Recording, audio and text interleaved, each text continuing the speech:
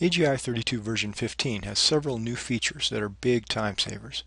This is one of my favorites.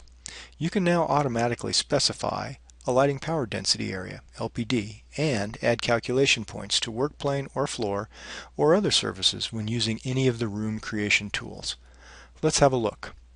Select one of the room commands. Notice in the bottom of the dialog we now have specify calculation points for room. This is checked by default.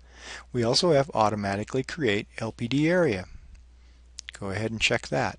If you check it once, the dialog will remember it during this session so you can have it for every room you create. Alright, let's go ahead and create the room. Wow, up pops the automatic placement calculation points dialog. All we have to do is click OK to accept the default of 2x2 spacing, points centered. Or you can make changes. Points are there, and look at this. There's our lighting power density area label as well. Lighting power density is also shown over here in the statistics window. This is the summary. Let's create another.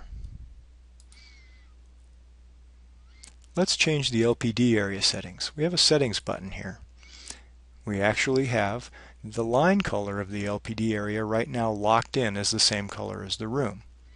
However, remove that check mark. We can actually change the color of the LPD area. We can also change the summary of the LPD area as well as other labeling functions. Let's change the font, for example. I like something really solid.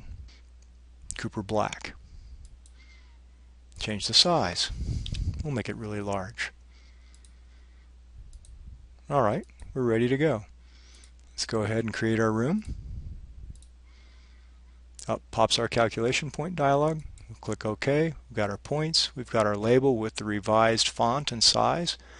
And here it is again in the statistics window. We're all set to go. We can keep doing this over and over and over again. Let's take a look in isometric view. This way you can actually see the LPD line color. It's different than the room color. However, when you look in plan, notice you see the LPD area color and not the room color. That may be a good reason to leave it checked as the same as the room. It's totally up to you. Do you want to change label or stat area display? You can do this by either editing an individual LPD area from the edit command,